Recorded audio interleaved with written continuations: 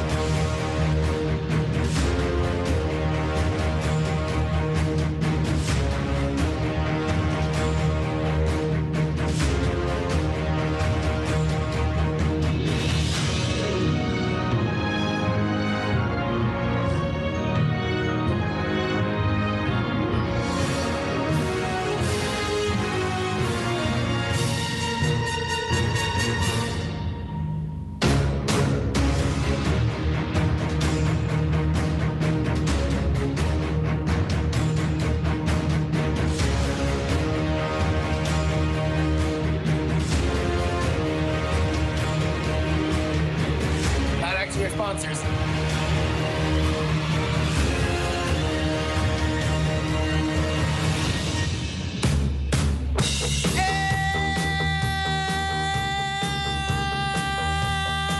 And that means it has got to be go time for NSFW. That's right, the new show full of win. You know the one that's nominally safe for work, the one that's got a badass orchestral theme song put together by freaking talented musicians. This is amazing. Hey guys, I'm Brian Brusher, joined as always by my inimitable co-host of BFF, Mr. Justin Robert Young. What's going on, GRY? What? I'm sorry, what? Goddamn music. What? Wow, all right. What the hell just that? Wait, was that an actual orchestra playing the NSFW theme? Or rather, we used to be a song for a band, but now it's really our theme. That's it. I feel a little bit dirty. We've sort of co-opted one of Kissinger's greatest hits. But yeah, man, listen to this. This was put together. One of the guys who's been trying to help me out with, I'm trying to set up like a liquor sponsorship to go on tour across America and do scam school stuff. One of the guys who responded to that tweet and introduced me to another guy, just casually, he's like, "Hey, BT Dubs, you know I do music. Just think it'd be fun to kind of write an awesome, epic orchestral arrangement for Vicario. You think Kissinger would be cool with that?" I'm like, "Pretty sure Kissinger. I'll forward it over to him." And, wait, when you say like write an orchestral theme, like is that like on the synthesizer? Like did a orchestra actually play that? Like what the hell happened? I don't think. I mean, Sanders Music is right here in the chat right now. If you look, Sanders Music is right here. Now here's the thing. Whenever you think of doing it on the computer, you think that that's going to break the computer. Plus, I don't think it can support my weight. But also, you think of like crappy MIDI synth crap. No, that's amazing. That sounds fantastic. Listen again and realize. It is synth, but like I couldn't imagine it any other way. That sounds legendary. That's so awesome. So okay, so listen to this. So here's right. That's the original theme right there. And then listen to this. So good. Wait for it. Here we go.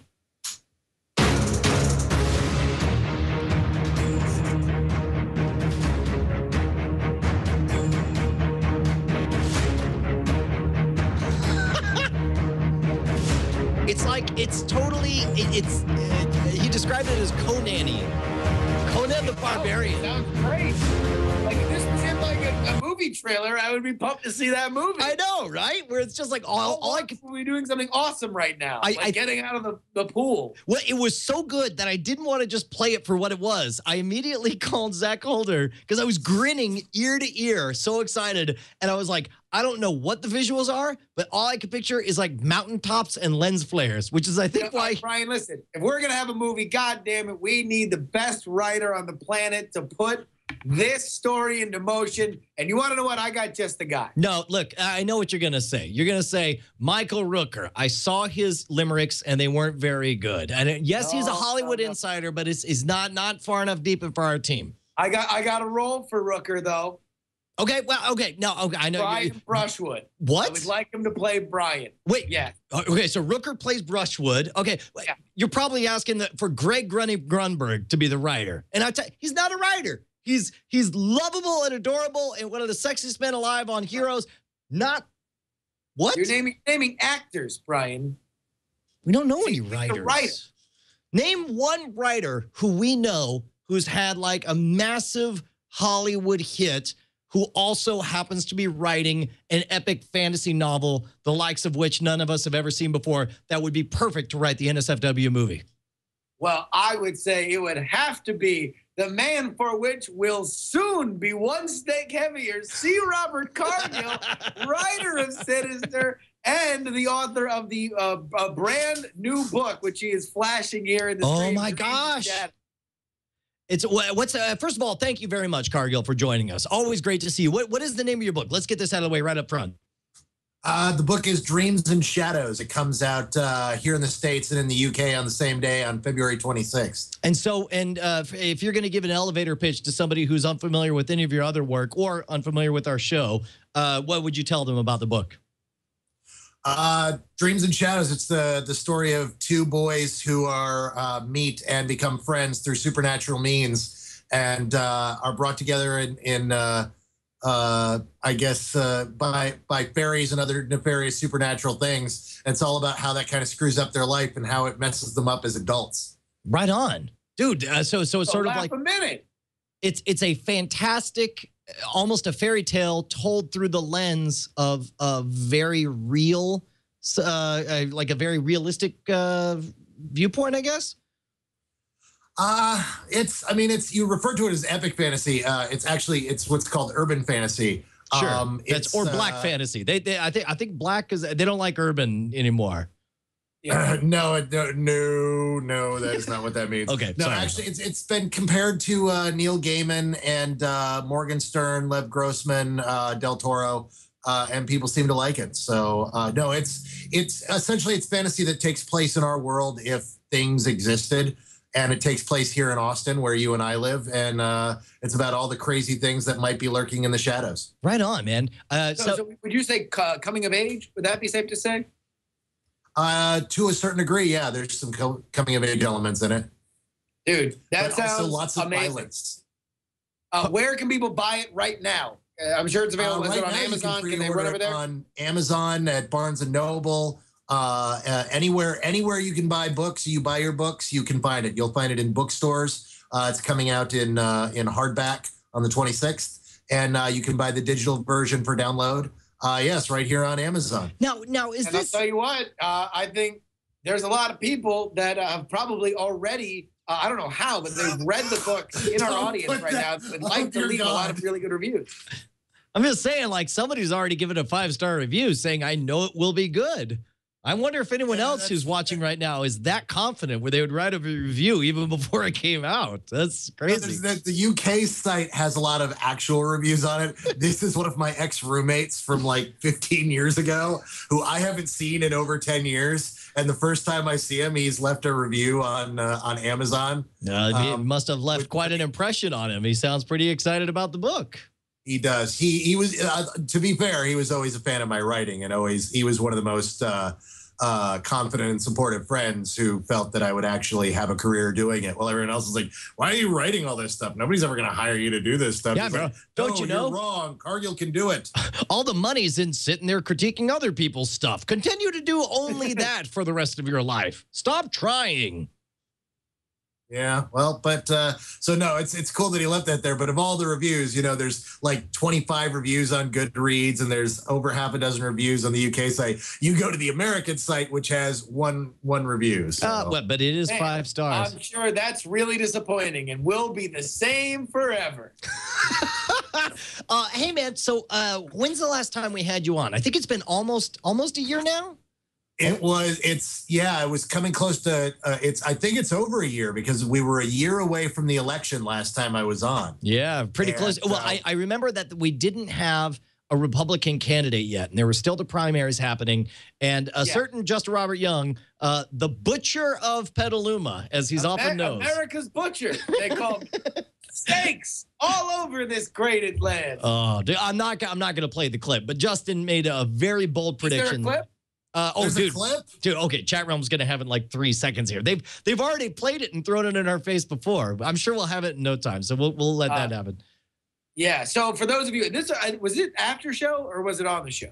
I want to say it was after show. In fact, because the show was very normal, and then we got into the big political discussion afterwards, where people were like, they're talking to politics. We're out of here. Precious little honesty in the actual show. What we're doing is we put on our costumes and we do our monkey dance, and then we collect our paychecks, and then you get the real talking afterwards. Absolutely. So during that, I felt very, very confident that the president of the United States would not be able to retain his position, and that his negatives were too high, and that I thought that the best person of the Republican presidential nominees was Mitt Romney to do it. And man, I looked really, really, really, really smart after that first debate. And that was the last time I looked really smart. Yeah, absolutely. As a matter of fact, we got it right here. I'm going to go ahead and try to dig it up here. Let me move this over here. It's at the 50-minute mark right here. He's going to have a strong showing if he runs. But I think Scott Brown is going to be the guy that appeals to the large Republican base, because he appeals to a lot of what the guys this time are grasping at, but lack the intelligence or records to be able to back up. I'll tell you, man. Can I offer a stake bet? Yes. Somebody's going to take there it is. Sure. God, man, I just want like a techno remix of you saying, "Can I make a steak bet? Can I make a steak bet?" By the way, watch the confidence. Have you ever watch me and I'm yelling about something with such confidence? You're like, where could such bravado come from? Understand that it comes right out of my butt. I pull it like a magician pulls handkerchiefs. I just reach between my legs and I pull colored handkerchiefs and throw them at the screen. It is amazing. Here we go. Look at this. No, there's not going to be a Republican primary in 2016. Oh, it's a double whammy, because you're just like, not only will he win, not only do I know which one will get the primary, not only do I know who's going to win this year, but I'm already looking forward like it's just not even a problem. This is amazing. Here we go. Romney is our next president, and it's by more than 5%. Really? You're talking mandate territory? No way. I'll take that. Steak bet on the line. Whoever wants to take it.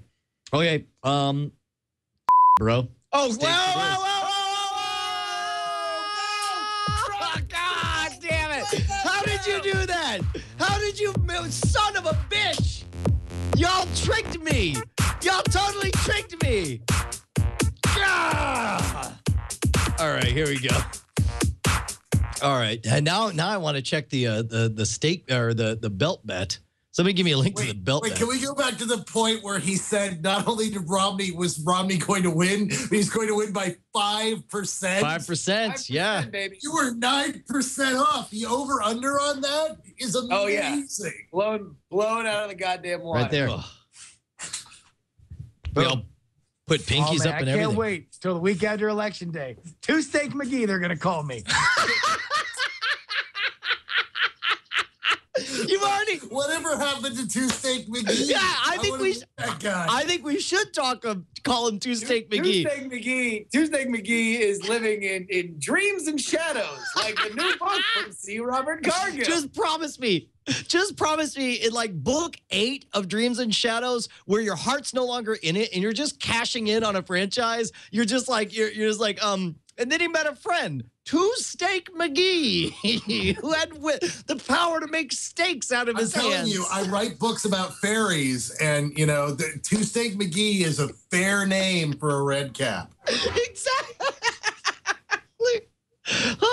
Right, buddy. I'm gonna cook them both at the same time. Wow, really? Yeah. Now, why You is can't have that? unemployment this high.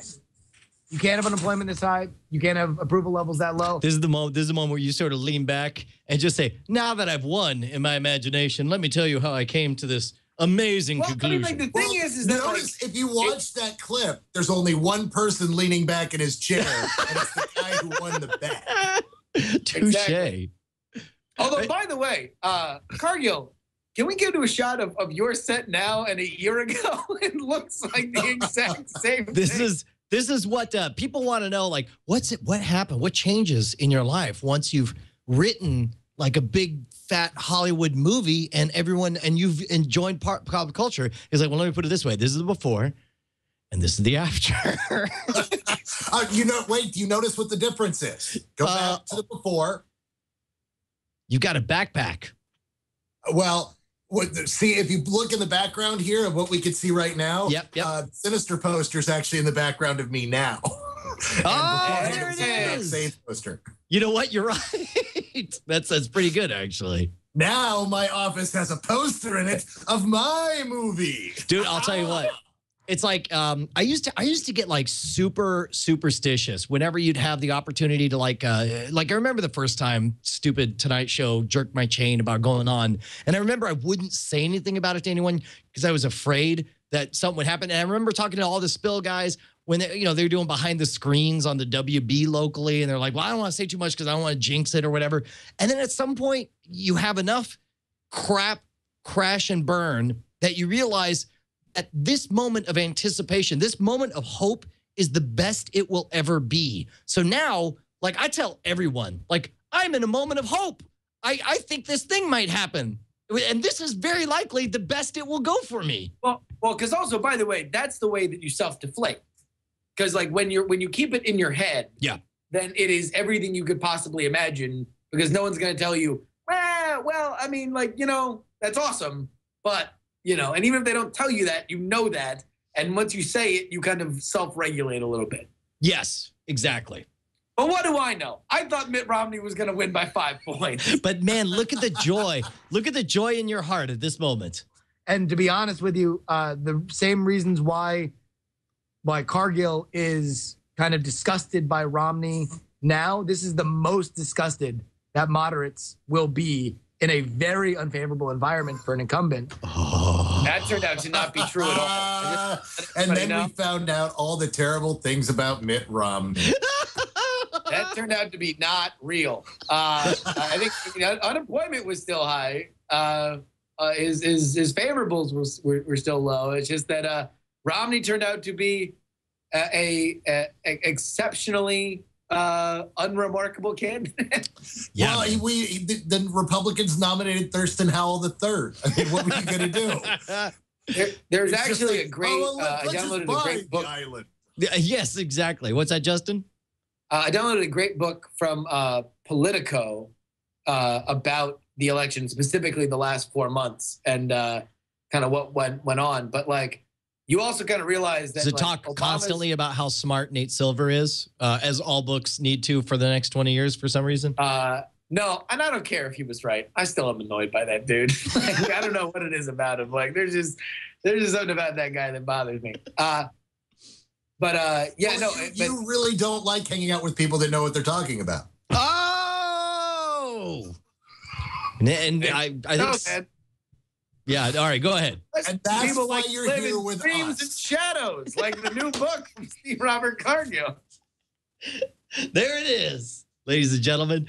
Hey, man, let's talk real quick, because do you realize, like, since we last had you on the show, not only was there political hijinks, but like a year ago when you were on, I know that people say things like, your script will now be in a movie, and you hear those words and you sign pieces of paper, but you don't really know that you're going to get to go and sit in a theater and hear people clap and respond to words you wrote. And you see your own name going up on, in 1080p on 2K because they're too cheap to run 4K. But it's like, where was your mind at knowing that Sinister was coming, but not having anything to show anybody that was substantial yet? You know what? I can't tell you. It was all a very weird experience. It's the best way to describe it is it's like knowing Obama's going to win, but you can't prove it yet.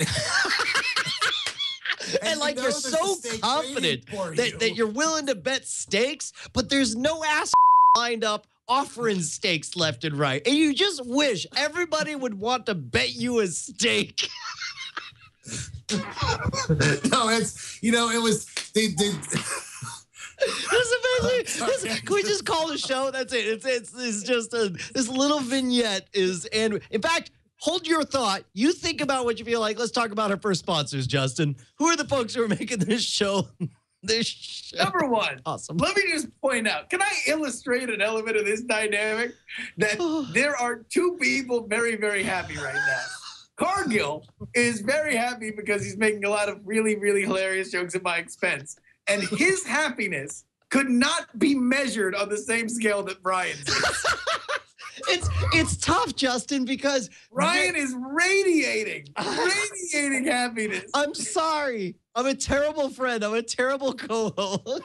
But I sure no, it's amazing. It's amazing to see you explode into light.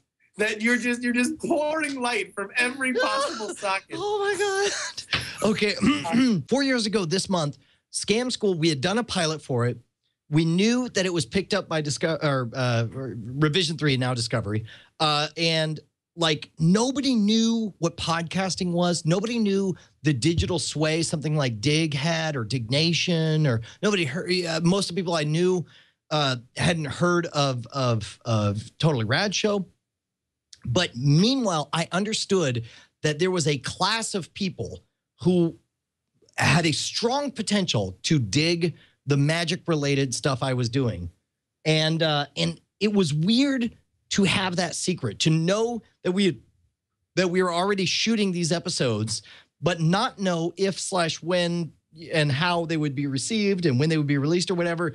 Like you didn't have any weirdness about that? Did you just blow it all off as just like, like whatever? Well, it was the experience went in tears because you cried a lot when the film was ramping up to be made. There was a lot of excitement, and everybody around me was just really enthusiastic, and we were really happy with the script. And we made the film, and there was like this 2.5 month window before we did the test screening, and there was just some, there was some light nervousness in there, but we were all confident. Then we did the test screening, and the test screening went really well.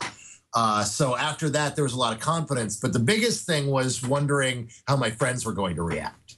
Like I knew we were making a horror movie that people would end up enjoying. Now, when you say friends, in my mind, that I think like, yeah, what must it be like for his friends? And then I remember that at the time, the people you spent the most time with were your friends over at spill.com, the movie review site, where all of a sudden you had to go from movie reviewer, a critic, which has its own, reputation for being somebody who sits on a bench and proclaims value in other people's works, to being a movie producer. Like, walk me through this. Take me through this, because I don't have a bunch of magic critics as friends, because thankfully they don't exist. But I was a film critic for a decade, and so most of my friends are bloggers and writers who are film critics. So that was the big concern. And the thing is a lot of the people here in Austin has kind of become a center for movie blogging. So a lot of the creme de la creme of the movie review world lives here in Austin. So if you read movie blogs, there's a very good chance that you're reading guys that live in Austin. And that's who I go out to have coffee with. That's who I drink with. It's who comes over for my Christmas party. And so it's showing that to your friends it's not the I'm going to pat you on the back and tell you it's great even if it's not. It's the I hope this doesn't suck because I'm really going to hate writing the review eviscerating your terrible, terrible piece. Which I totally will do. What is the worst case scenario, like in your head? What is the doomsday scenario if everybody for whom you have been friends with for so many years in the Austin critic community hates Sinister? Well, that is the doomsday scenario. That was the fear. The fear was, everybody seeing it and then hating it and thinking it was, juvenile or trite or not, or worst of all, not scary. We set out the chief goal of making Sinister was to make a scary film, a film that creeped people out, that genuinely scared them, that when you came out of the theater, you were like, holy crap, that was messed up. That scared the crap out of me. And that's what we really wanted to do. And the fear was that we were going to make something not scary that everyone was just going to stare at and cross their arms and go, yeah, this is why. Like, for instance, just a moment ago in the chat room, someone that said those who can't do critique. And that's very not true. I know there's a lot of really talented critics. I wouldn't even offer myself as an example. I would say Lev Grossman, the Time Magazine's book critic who then wrote The Magicians. There's a number of film critics throughout history who rose up to become, great film writers or directors. In fact, the entire French New Wave were film critics that became auteurs. But essentially what ended up happening was I had that fear for like 2 months of like, oh, what if my friends hate it? Oh my God, this is going to be terrible. They're like, don't worry, man. We got faith in you. And I'm like, I don't know. Well, especially because it should be pointed out. The movie yet. It's not like anyone is in the middle of production and trying to make a scene that's scary, and then they stop production to run over and ask the writer, like, hey, how should we frame this to make sure it actually scares people? When what you're selling is an emotional response. And when you go into that room, you're explicitly being promised you will have an adrenaline rush. You will have, get bugs crawling up your spine, and it will be because of this movie. Part of that certainly is the story, but at some point, it's the elegance of the execution of it. You have to know how to seduce people in, how to set things up visually, and then pop it so that you get the bugaboo scares. And well, that's my co-writer Scott, who also directed it. Yeah. So okay. So that's the other question.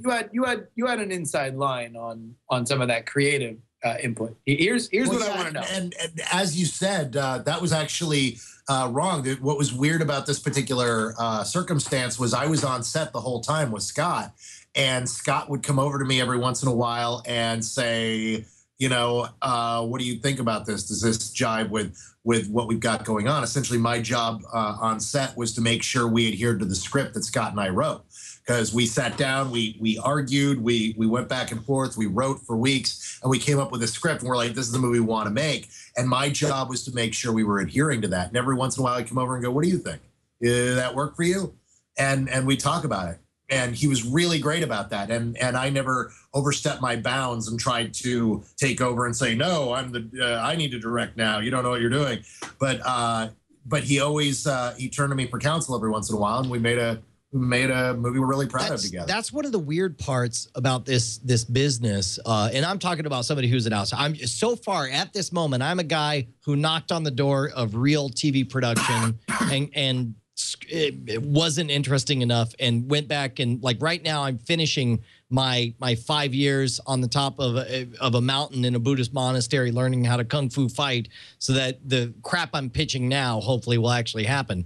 But my impression as I go through this, when I look at the Hollywood side of things, is that for all the paperwork, for all the titles that everybody pisses all over each other to try to get their name above somebody else's name and whatever, when it really comes down to the art, the craft of what's actually made, it basically boils down to how much credit do you have with the individual making the specific decision at any given time, whether that's the editor, whether that's the director, and so on. And obviously, you were in a position to where you were able to speak directly to the director, which made a pretty big difference, I would imagine. Yeah, no, it really does, and you're absolutely correct. It is all about how seriously they take you and how much they respect your opinion.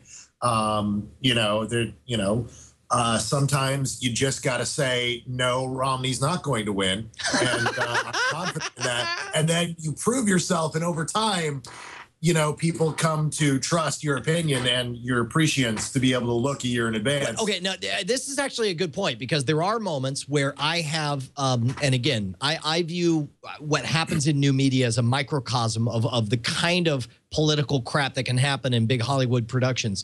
But there have been times where over specific small issues where I'm like, no, you can clearly see the card that's supposed to be hidden under my hand.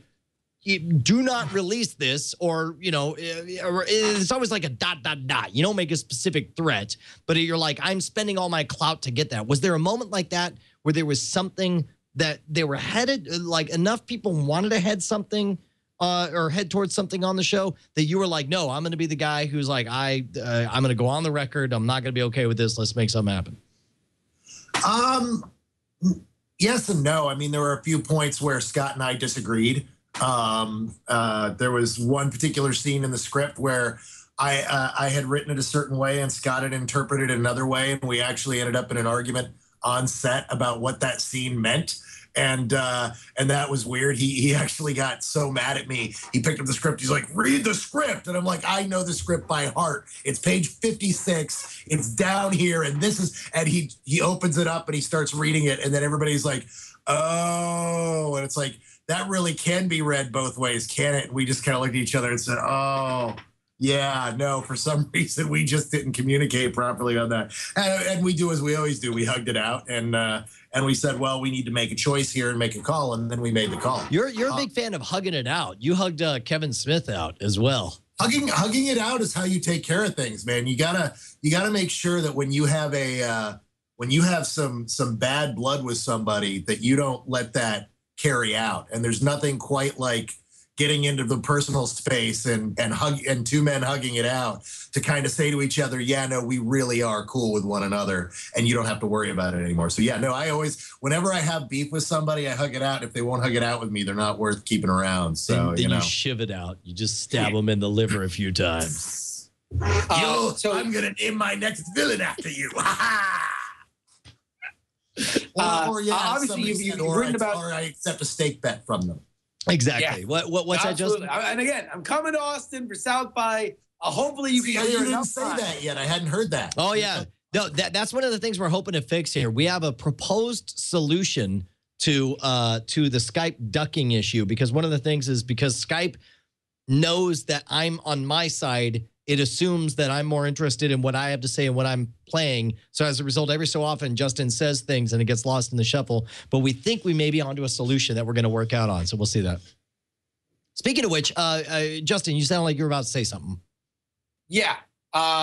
So you've obviously been writing about movies for a very long time. You know many people that are involved in the industry. Throughout Sinister, was there anything that was different than how you assumed it would go from your perspective before to somebody who was in the process of writing, creating, and releasing a movie? Maybe even better. That'd be interesting to hear. Was there anything that was executed in a novel way where you're like, well, that's not what I intended, but wow. Oh, it sounds like you guys are asking two different things. Yeah. Yeah, well, I'll answer Brian's question first, because it's very easy. Yeah, there were a number of things that in the script I thought would be good and then turned out great through Scott's direction or through performance. Ethan Hawke, really, man, the guy's a mensch. I love Ethan so much. He's so freaking talented. He really brought that character to life. The little kids we got were just fantastic and so much better than I thought it would be. There's so many, our cinematographer, Chris Nord, just captured the film in a way that was so much better than was in my head.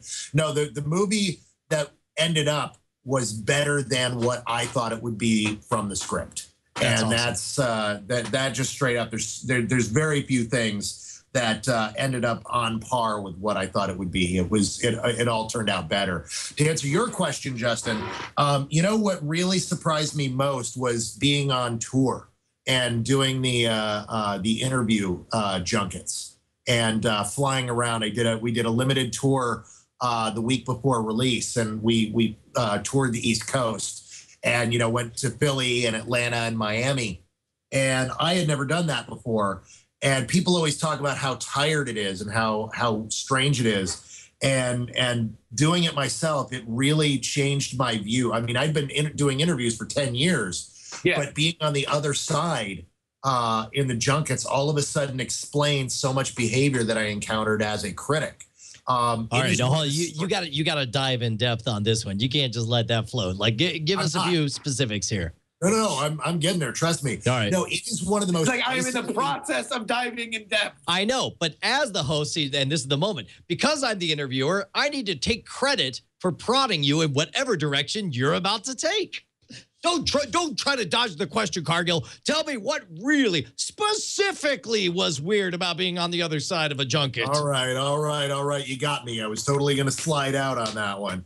But yeah, no, the biggest thing is it is one of the most isolating experiences I've ever had. I was on the road for just 4 days, and I was at the point where I was like, if I go to a 5th day, I'm actually going to go into strange mental places. No, it is because I mean, let me give you a rundown. I think you may have read this on my Facebook, but essentially, you know, when you're on one of these tours, you're working for free. You know, they aren't paying you to go on this tour. So what you're getting paid is in first class treatment and experiential stuff. Well, and hopefully, theoretically, you're being, because this is something that Justin and I have talked about before, is that there's different currencies for everyone. There's certain people for whom the only thing that matters is the monetary currency. Other people will consider fame as an important currency, or the feeling of fame. Other people, you know, experience is a currency that matters the most to them.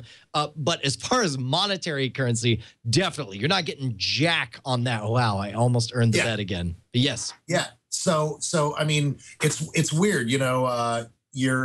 You pack your bags, you're ready to walk out the door, and a car shows up to pick you up to take you to the airport. Right. And, you know, there's a nice gentleman there who holds the back door open for you. You get in. And from that point on, you do almost nothing for yourself. I get dropped off at the airport. I've got first class tickets. I'm sitting in first class. You know, I sit down. The stewardess comes up. Can I get you a drink, Mr. Cargill? Oh, yeah, sure. Give me this, yada, yada. You step off the plane, you walk down to the receiving area. There's somebody with a card with your name on it. You walk up to them. They're your rep, and they take care of you until they put you on the next plane. Right. So, you know, all of a sudden you're whisked away in an SUV. You're going to a 4 or 5 star hotel. Anything you want, you sign your room number for, and they take care of. But at the same time, you are totally at their mercy. They're like, okay, you've got this interview at 7:30. Be down here at 7:15. We'll take you in the car. Who's they? What? Who's they? Is this the studio? This is the whatever rep company is hired by the studios. Yeah, and there's different reps in different cities for different studios.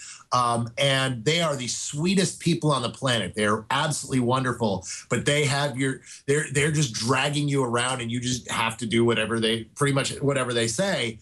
And it's a very weird kind of dynamic. And so, you know, there's one point where it's like, hey, I need to get some bubble gum. And they're like, what kind do you want? And I'm like, oh, I'll just stop at the store and get it. And they're like, no, what kind do you want? I'll go in and get it. Well, and keep in mind, I mean, you're aware. It's not like you're deluded at that moment. You don't actually think, and I don't think most of the people in this situation actually thinks that any of these people really give a good goddamn about what kind of bubble gum you want. But like, you are meat that must be handled at all times, as if to be paid out for a very important steak bet between studios. But like, is there some part of you that feels, I don't know, trapped in that? Because there's the way everybody fancy pants is around you when you're on a junket. And then there's, in my imagination, from what little experience I've had in a similar area, you sit down and you get the bleary-eyed, disinterested gazes of whatever local media are here asking you the same 5 questions that everybody else asks. Well, yeah, and that's where things start to get really weird, because up until now, it sounds like, what is Cargill bitching about? That sounds amazing. Right. You know, that's why you become rich, just so you can have that experience every day. But the problem is, where they're taking you to various interviews, and you go, you know, we're going to a television station first for a quick 5 minutes. Then we're whisking you away again to a radio station where you're going to do 20 minutes live. And then you're going to go over into the next room where you're going to do a pre-recorded with the other station for later. And then we're back to the hotel, and you've only been gone an hour and a half. And you're going to do 4 straight hours of interviews. And you sit there, and that's where you have the same 5 questions over and over again. And the thing is, the worst part of it, the part that, I mean, everybody's heard that part. What they don't tell you is that there's no time between the person that leaves and the person coming in. They're tagging off. So you don't even get a minute to sit and process or relax or lean over to your writing partner and exchange a few words about something. You don't get a break. It's quite literally 4 straight hours of just talking. All right, one more quick question, because I'm sure we got to move on to other stuff here. But it's like, is there some part of you, was there ever a moment you decided, like, screw it, what does it matter, I'm going to get creative, and you start playing your own games with, it's like, I'm going to see how many times I can use the S word in this or whatever? No, you don't have time to think. You don't have time to think about playing games, because you just, at that point, you're just reacting to everything and trying not to look like a fool or an ass. And you quite literally, you're just so blitzed by just this constant state of talking and forgetting who you told what. And you haven't processed the person's name because you haven't had a second to think about who you're sitting across from. And you're not going to remember them when they walk out the door, not because they're of no use to you or any horrible thing like that, because you haven't had a second to acknowledge who they are and listen and their meat. Find out who they are. So it's just this big blur of faces while you talk. And then as soon as you're done, you're immediately whisked off. They say, hey, go up and grab your stuff from your room. We're putting you on a plane. And then next thing you know, you're in an airport, you're on first class again, and you're going to another town, and there's a new person meeting you at the bottom of the escalator. And then they take you to a new hotel, and then you've got new interviews and new blurs of faces, and you lather, rinse, repeat 24 hours a day, every day. By day 4, you're just like, oh my God, where am I? What am I doing? Sure. I have no idea what's going on. Okay. And I can't do another day of this. So real quick. Hold on, wait. Somebody in the chat room is like, talk about first world problems. Listen, like you don't, you really, really can't comprehend. Like this is sensory deprivation. Like it could be you just sitting in a room by yourself, which would be far cheaper way to achieve a similar effect. It is just distorting your reality because it's breaking up the pattern that we assume to be human interaction and life by just doing the same feedback loop over and over and over and over again. And the thing is the reason why everything is first class and you get whatever you want is because it's the only way to make that blur worthwhile and have people come back and do it again. Because once you've done it once, you're like, I don't want to do that again. And then you think, well, that hotel in Miami was really sweet. And it did serve the best steak I've ever had in my life. And it really was kind of magical. And maybe it won't, maybe I was just feeling weird last time and I'll go and I'll do this again. And no, the person is right. I mean, it does sound like the king of all first world problems. And I would have not believed it until I experienced it myself firsthand and was like, wow, but you nailed it, Justin. That's what it is. It's like sensory deprivation. It is like your sense of self. It is the loneliest prison that you can imagine. But on top of that, it's a gorgeous prison. Plus also a significant chunk of the world is watching you in it. And it just totally screws up your ability. Like you don't even know how you should be. Like imagining second guessing everything you do all the time, which I'm sure a lot of us have experienced, but just upping the ante. Like this is my dream project. I'm here to support it. Also, everybody's gonna jump on me the first chance they got to shove anything in my face. I can't even imagine. People are saying gilded pages in the audience, and I think that's exactly right. Listen. I mean, like, this he is describing the weirdest part of this process. I'm sure if you were to ask, I will ask you, Cargill, if you were to say, do press junkets every year or dig ditches, you'd probably do press junkets. Like it's not the worst thing on the planet, but it is a weird thing for which he is describing. That's all we're saying. Well, no. In fact, what the big thing that it answered and the blank that it filled in for me that I never knew, as interviewing celebrities for 10 years, had lots of great experiences, lots of great evenings with folks that were on the junket, and then you run into them 6 months or a year later, and they have no idea who you are. And it's like, oh, and you get this immediate feeling like, oh, I guess you were just acting like we were getting along and you really didn't, give a okay, rat's how ass. about this for the reverse? Because like 6 years ago, I went on, the only people say like, what happens when they epically fail? And it's like, if you fail at a show, whatever, it's like you're in a different city the next week or whatever. But like there was one time here in my hometown, I went on the local radio and did an appearance, and I spent like 5 minutes building up to one mind reading trick. And at the end, I got it effing wrong. It was 100% wrong, and there was no salvation. And I just was like, well, whatever. And I tried to blow it off. But meanwhile, like I just failed at a radio show that was here locally. And then like, but then I consoled myself saying like, well, nobody remembers, nobody cares, whatever. And I was like, except for the people who were there, they'll know they were there. And nobody remembers you predicted Romney to win the election by 5%. Nobody. Exactly. So then Once again, sir, you are wrong.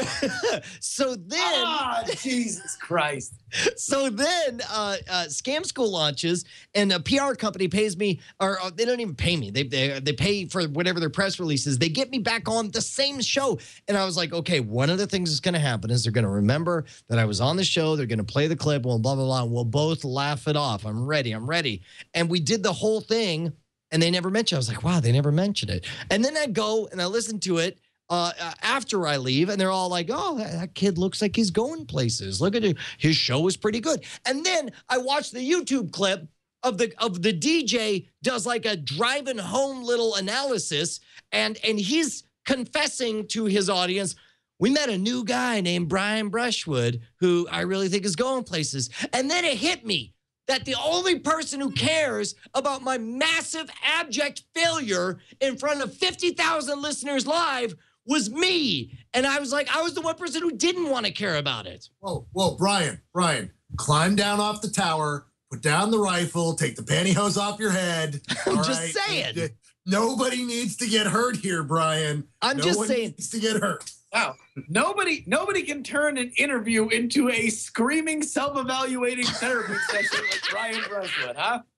And with that, I think it's time. No, you're absolutely but I think it's more than that. The fact is, you're talking about a morning show where they're doing 4 hours a day, every day for 5 days a week, 52 weeks a year in, year out, that it all becomes a blur. And you have no idea that this guy who did this great trick is that same guy from 3 years ago who blew it, because that was just a bit that didn't work and you moved on. Sure. And it's exactly how you're like, oh, I guess that, it's when just sometimes, that your mind just does that. And that's exactly what this was. And all of a sudden, waking up every day at 3 a.m. if you're a morning show. Oh my God, dude! Can you imagine? Like, which would you rather do? Dig ditches or wake up at 3 a.m. every morning? No, I would actually rather. Well, I don't know. Depends on how much I'm getting paid for the morning show. I don't want to close any doors here, Brian. Every morning, but you just go to bed earlier. That's just how it works. Okay, so real quick, we do have a shenanigan to get into here, but first we got to thank our other sponsor. Who else is on the agenda? Let me consult our awesome, epic orchestral opening that I don't have open anymore. Son of a bitch. It was real. Oh, wait, here we go. Audible.com. Yes. Remember when I said that they weren't sponsoring? I was a liar. Audible's back, man, in a big way. And in many ways, they never left, because Audible has been providing to you high-quality audio books that I know me and Brian and Cargill. Are you an audiobook guy? Generally, no. I'm as a writer. Well, I'm also screw you and your printed words and your eyeballs. However, the book Dreams and Shadows will also be available as an audiobook, also around the same time. Read by the author? Who's it read by? It's read by a guy named Bikus. I'm blanking on his last name now. I wasn't prepared for that question. Got a Bikus Adam in the chat. Very, very cool guy, great guy who does a lot of audiobooks. Do you have any input on it? Do they come to you for this kind of thing? They're like, what kind of voice do you want? Well, it all depends. Everybody gets a different experience. I know Ernie Klein, they came to his publisher came to him and said, could you make a list for us? And he made a list. With me, they came and said, hey, we auditioned this guy. We really like him. We think he's perfect. Would you read a couple of, listen to a couple of his samples and tell us if we should go with him? And I listened to the samples and they were fantastic. And I'm like, yeah, no, this guy sounds great. So yeah, that's that. Yeah, everybody has a different experience. It all depends on who their publisher is and how that publisher is choosing to deal with that particular author. So there are several things that I had lots of feedback on and several things where they were more like, hey, here's the single option. Is it okay or not? And that's just how the industry goes. So, but most importantly, do you know whether or not you'll be on audible.com? Because Audible, I don't know if you know this, is the nation's largest supplier of audio entertainment of all varieties. Everything from famous speeches. Amazing. That's from my heart is what I'm saying right now. I'm just saying. Wait a minute. Hold on. It's actually up on Audible right now. People in the chat room. Holy crap balls McClanahan. There it is on audible.com. Wow. Look at that. Wait, how many credits is it? It is normally $26.45, but guess what? You can get it for only $7.49 if you sign up for an account. And it's 13 hours. I got to assume it's one credit. That's you can one get it credit. for free. Here's the deal. You can get that free. I'll tell you what, package that on up and stuff it right in your ear hole and then roll it around in there. Let it ferment. Let the dreams and shadows seep into your cortex and let it marinate your brain to the point where you spew awesomeness because C. Robert Cargill's words tickled your goddamn cerebellum until you vomited hilarity. Here's the deal. Go on over to audible.com. 100,000 downloadable titles of all types, literature, including nonfiction, fiction, and periodicals. Head on over there right now. It's the best thing ever. And I'm trying to find the code, but I can't. All right, look, while you're looking that up, I'll explain to everybody. Here's the thing about Audible is that it makes you smarter because there are books that can I confess something kind of a little bit weird? I think it's been 4 years since I've actually read an entire book in physical format. Like I'm at the point now where the real-time exchange of printed words to knowledge in my head just strikes me as so inefficient and stupid that I actually hold contempt for the printed word. You can't wash dishes while reading the printed word. You can't drive a car while reading the printed word. The printed word is dangerous and stupid, and the menace of the printed word must be stopped. And I'm gonna say Audible has made possible. I've become smarter. I've experienced more joy and more amazement in my life thanks to it. And if it were up to me, we would set fire to every book in America and replace it with spoken word. Well, I mean, here. You realize you're going to burn in hell for that, right, Brian? No. You know what'll burn? Are all them effing books. Wow, I almost cursed. That's how passionate I am. You know who communicates to you through the printed word, Brian? Who? Chat Realm. Yeah, but they ain't writing no long books. I'm just saying long and books. Also, we have Chat Realm Audio. We can turn that on at any moment. It is a fully functioning feature for which we can implement at our whim. Here's the deal. audiblepodcast.com/NSFW. That's where you're going to get your free trial. That's where you're going to get your free credit that you will go to use to buy Dreams and Shadows by C. Robert Cargill, the debut novel by the man who was on our show right goddamn now. Dude, real quick. It is the best thing ever. And let me just say this. I'll straddle the line between Brian and Cargill here. Yes, straddle us. Reading an audiobook is just, it's another layer of how to enjoy some of your best literature. I'll tell you what, the Hobbit book that they released is awesome. The dude who read it is super awesome. The voices are great. The singing was awesome. It is just a fantastic way to experience all your favorite stuff. Go to audiblepodcast.com/NSFW. Yeah, and by the way, there are certain things where it might be a stretch, and you could tell that we're outside of our environment. Audible and Squarespace, neither of them we're outside of our element. We're both subscribers to both. We are, right? We are. Well, and people who are in the type of job where we need to take advantage of both. So yes, absolutely. Okay, so look, I don't know if you remember, Cargill. We played a little game a little while ago where you brought to us certain Oscar contenders. And because Justin and I are so up to date. I was supposed to do some research on that today, wasn't I? You got like 30 more seconds while I continue to set up this bit. So here's the dear thing. Lord. Real quick, let me talk to Justin. Hey, Justin, I don't know about you, but I keep up with all the Oscars. I keep up with all the nominees. Oscar Madison. Yep. Oscar Robinson. Oscar Wilde. Oscar De La Hoya. Oscar Mayer. They're all in there. And in fact, I'm so into the Oscars that I especially pay attention to the foreign films nominated for Oscars. That's why I always make sure to find out what they're about, who they star, and most importantly, the plot synopses of what's supposed to happen in them. So as a result, when we get... Brian, just to let people in on a little secret sauce, very often I will call you or you will call me and we'll just be like, oh my God, I just got out of this foreign film. Let's discuss it in depth. Of course. That's a common thing that we talk about. That is us. Yes. And so as a result, when we get somebody who's in the film industry, somebody who has a background as a film critic, somebody who has his finger on the pulse at all times as to what's happening in the Oscars, we love for someone like C. Robert Cargill to test us, put us on the spot and challenge us and see how much we know about the latest nominees. But Cargill, should I just play the epic NSFW intro again? I could just play. Maybe we'll go back to this. To a candidate that, by and large, just needs to play not to lose, and it's not in the same way that Kerry was against Bush. Number one, I think Romney is a better, by about 10 to 15% candidate than Kerry. I think Kerry made a lot of 10 to 15% better than Kerry is what you were saying at the time. How do you feel about that now? I think he's probably marginally better, but not 10 to 15%. No. Obviously, my percentages were very, very, very far off.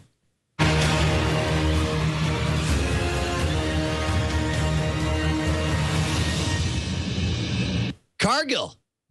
Yeah. Hey, buddy. Hey. You got a foreign Oscar pick for us because I'm pretty sure we know all of them. I do. See, the thing is had you asked anything else about the Oscars, I've seen everything else, but because they don't send out screeners for the foreign picks, right? Because they're and because some of them don't come out until later. I'm not up on this year's foreign picks. And you're like, oh, we'll do foreign. And I'm like, oh, I really don't know them this year. You're like, oh, no, it'll be fine. You'll just Google it. It will be like, fine. Okay, well, I'll Google it. And then I got several work calls about films I'm working on and totally forgot. And then, of course, it was pre-Pancake Day. Because who loved pre-Pancake Day? Dude, this is the first time any level of unprofessionalism has ever happened right here on the NSFW show. So... We'll just jump into it, and we'll go with pick number one of the foreign Oscars this year from the wonderful world of Norway. Norway. I love Norway. I lived there once. Who doesn't love Norway? Norway is truly an amazing country. The Swedish. That's who doesn't love Norway. Well, but, it's Sweden. The film is titled Kon-Tiki. Oh. Kon-Tiki. Kon-Tiki. I love that one. That one was great. What's the plot summary of Kon-Tiki? I saw this one because this stars who again? What was it again? Oh, that was the great Norwegian actor. No. Give me the real actor. What was the real actor? Really? No, it was Hans. Okay, if I remember correctly, this is the tale of how the Kon-Tiki was going to go across the Atlantic, but instead, about halfway, something dark, something sinister manifests itself, and they begin to suspect that the boat is haunted.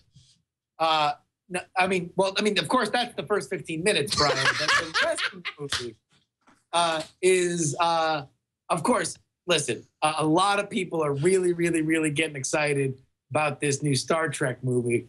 So the rest of the movie is a CGI recreation of Khan from Wrath of Khan. Ricardo Montalban in a Hawaiian adventure, the likes of which we'll never forget. Now I remember. What happens is they start off on the Kon-Tiki trying to make it to America because they want to immigrate.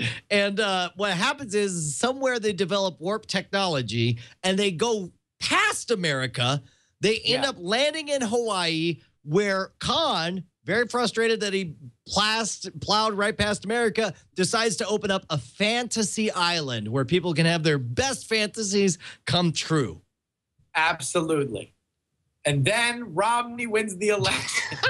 And it rains steaks at the end.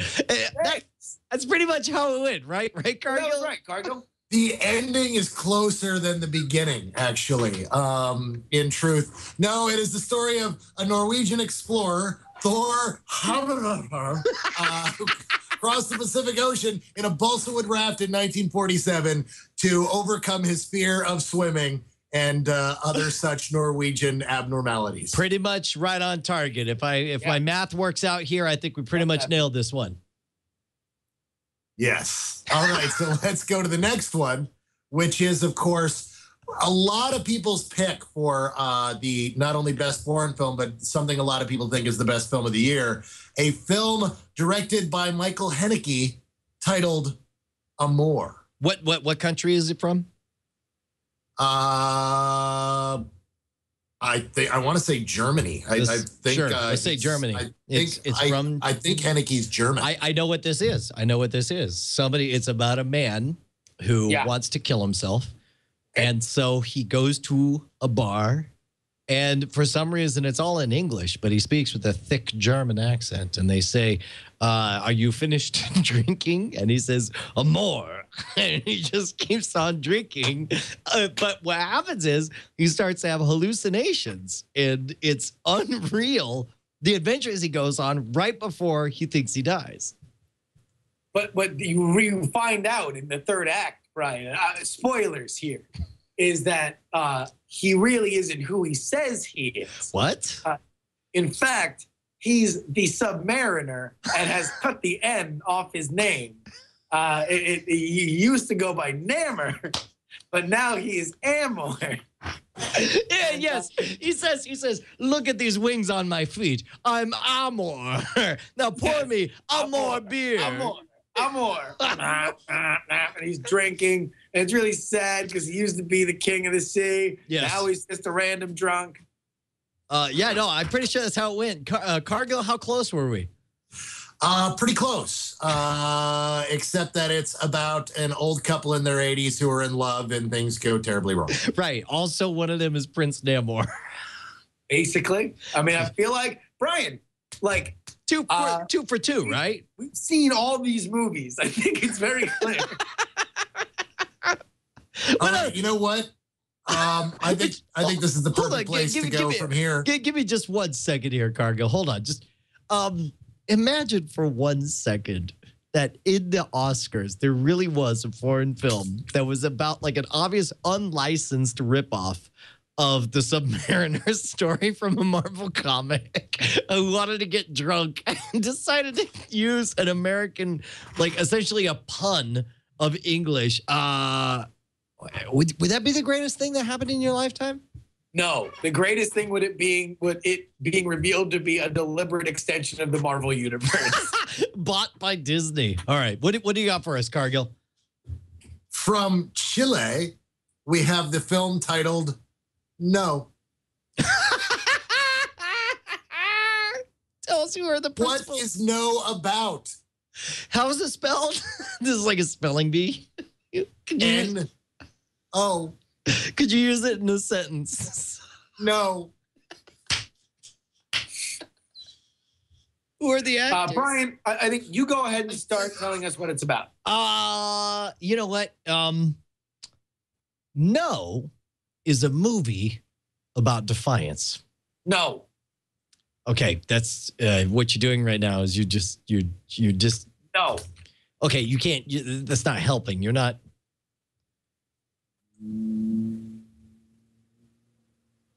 Are you waiting for me to actually? No. Okay. See, look. Okay, look. Here's the thing. The movie. No. No. The movie. No. No. Do you think they never say? No.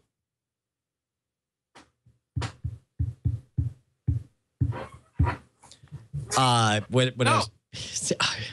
how can we can't even do anything. No. Okay, look, this is not even gonna work. Are you and the moment No. if I'm not mistaken, Cargill, No. that's pretty much the movie, right? Yeah, except there's this small little part about an ad executive who tries to come up with an ad campaign to beat Pinochet. Yes, but that scene we just Aside from recreated. That the was whole his. thing about the no. I think that verbatim is from the script. I'm pretty sure. And if it isn't, I'm writing that down and stealing it and putting it in my next movie because that is comedy gold. So it's not a movie about anal sex or attempted thereof.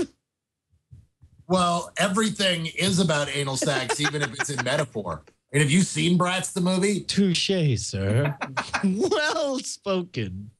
All right, what else is up? No. Okay, let's go to the untamed wilds of the North, to Canada. Canada? With their film War Witch. War Witch? Like WARWITCH? Yes. Dude, this sounds freaking epic. Well, to be honest, Brian, listen, I'm going to have to be very honest here and say I haven't seen this film. However, I think we're all familiar with the hit single on its soundtrack by Exhibit. This is War Witch, bitch. Okay, well, right, but the movie itself. I mean, were there any context clues from the rap song that we're able to clue you in as to? Because oftentimes they write these theme songs about the movies, so I'm just wondering if maybe that clued you in. It basically explains the plot of the movie, but it weaves in some of his real intricate jibes to others and people around him. But he really is just talking about how much he loved the movie. So it's not even that he's actually saying this took War Witch. Yeah. Do you think it's about a war with witches, like witches at war? Well, according to the Exhibit song, it's about war-weary witches that have been at war for many years. But war-weary witches was just something too difficult to say, so you call them war witches, so you right? go war witch. Now, what? Okay, so there is one particular lyric where he says, "War witches be bitches and snitches." Does that occur in the movie? Is that in there? Well, I mean, again, I haven't seen it, Brian. But I think you're confusing your B's with your W's. I think the song is bar bitches. Well, he does mention bar bitches and witches and snitches. Bar bitches ain't war witches. Snitches. That's pretty much the entire second verse. Is it about like barbiturates, but they called them bar bitches, and then somebody who can't properly form his words calls them war witches? Somebody whose mouth doesn't work says, "Give me some of that war witches." Yes, that's actually the pivotal scene. If I remember correctly, it's a very movie scene where an entire family is doing barbiturates, or as they call them, bar bitches. And finally, somebody walks in, and again, it's oh goddamn, why can't I remember his name? What's the actor? Who am I don't know, but he moves his mouth like this. I'm on more. It's Sean Penn. Sean Penn in a very moving speech. Sean Penn comes in and asks for bar bitches. Give me more. How close are we, Cargill? I can't even fake that one. It is the story of a 14-year-old girl living in a sub-Saharan African nation torn by war.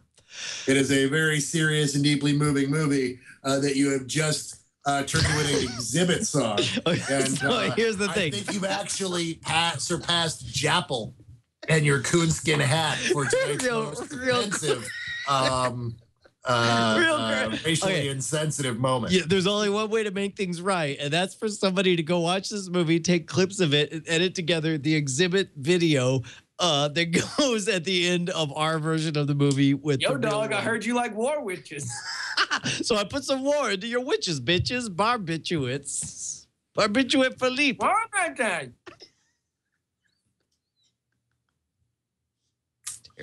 Yes, that happened. That was a thing. That's some SEO right there, my friends. Yeah. What, So who do you think the next election? What else we got, man? Well, how many Oscar nominees do you think there are, sir? There's one left.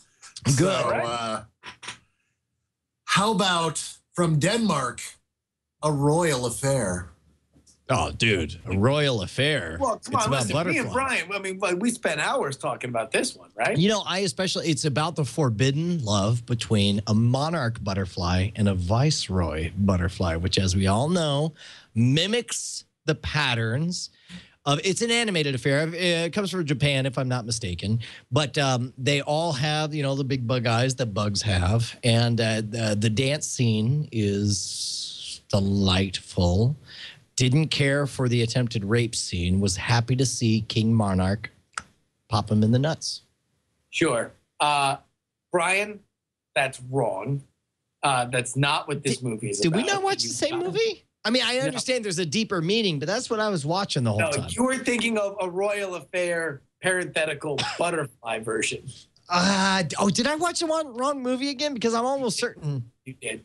The A Royal Affair is Denmark set recreation of the 1993 WWF Royal Rumble, where Doink the Clown he was dressed as a butterfly. Each other's toot hole. One was dressed as a butterfly, or one was dressed as a viceroy, the other as a monarch. That didn't happen either. No, it's the Royal Rumble. It's the Royal Rumble. That's where the Royal comes in. The affair is them just getting in there into a real tight scrum and trying to work 3 inches of finger. But the Rumble, the Rumble was his butt, right? It was Royal Rumble parentheses in my butt, which was the movie you saw. Is that correct? Where somebody had stuffed glitter in there, and every time he farted, he'd say, "Well, that was a Royal Rumble," and as evidence, he would point to the glitter. Like that's. No, you're thinking of a scene from the documentary taken of the final days of the Mitt Romney campaign. A Royal Rumble, the fumble of bumbles, the Mitt Romney story. If I remember correctly, that's what it was called. If only he would have shown that side of him, we could have been having president. You know what? That is a glitter-filled butthole I could have voted for. It was this close. Finally, a shimmering anus we can believe in. How close are we, Cargill? Not even remotely. It's the story of 2 young boys, one of whom is abducted by fairies, the other who makes a wish with a djinn, and how they come together in their youth and how that affects them over the course of their life, much like the plot of Dreams and Shadows by C. Robert Cargill. Are you willing to say? This was a layup. Of all 5 movies, the movie is called A Royal Affair. It's about a queen who's married to an insane king, and she starts sleeping with her doctor. And that's the movie. I could have sworn the whole thing's about. Okay, look, it's called A Royal Affair. Listen, and you guys ended up with glittery buttholes shooting out over Mitt Romney's campaign, while monarch butterflies are in the back seats of Volkswagen doing it in uncomfortable places. Like, I have no idea what. Don't forget Of the clown. all the things that came tonight, that is where you guys ended up. Cargill, that's why we're famous on the internet. We don't expect you Hollywood types to understand us. Our insight is deeper than most of your types. That's the problem. All right, look, man, let's go ahead and wrap things up here. Obviously, you got one thing to promote, of course, which is hold on. You mean Dreams and Shadows by C. Robert Cargill, available February 26th, but anywhere where you buy books? What's weird, though, is there's available still now. Amazon.com, Audible.com. There's still only 1 review. It says here. It's a 1 5-star review. Apparently, it's very popular. So that's weird. Amazon doesn't allow. Amazon UK allows you to post reviews early. Amazon US does not allow you to post until the product is available. Huh. So how'd your that's a roommate result do of it? all those fun people who posted early reviews of Lord of the Rings. Did he pretend to be from the UK or something? How did he do that?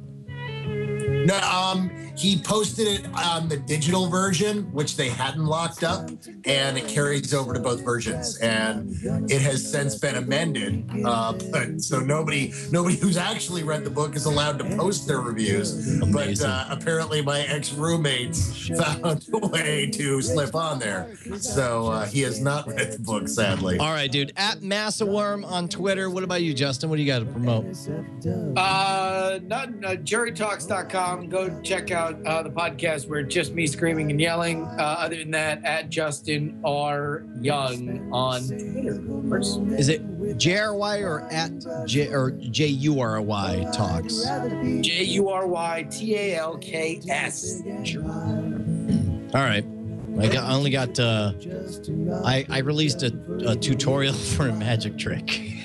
But it's only $2 and it's a good one. Head on over to Scam Stuff. Wait, so when is this other thing happening? You called me and talked to me about that, and I haven't heard anything about that yet. Have you publicly talked about any of that yet? No. The other thing. Wait, which other thing? Can you give a hint?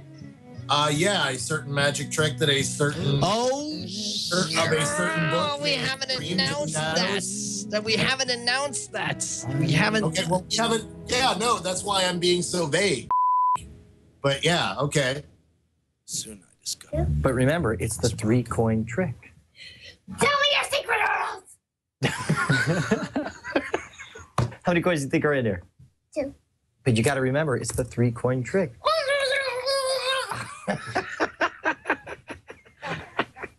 How many coins do you think are in there? 2.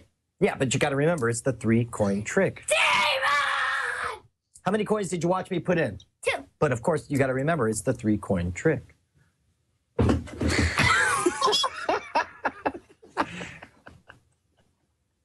How many coins did you watch me put in?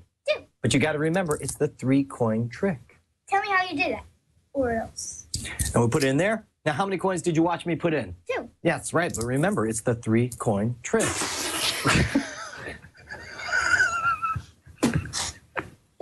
That's right. Well, if you're going to watch that closely, I'm not going to do the trick at all. Oh, wow. How did you do that? That was amazing.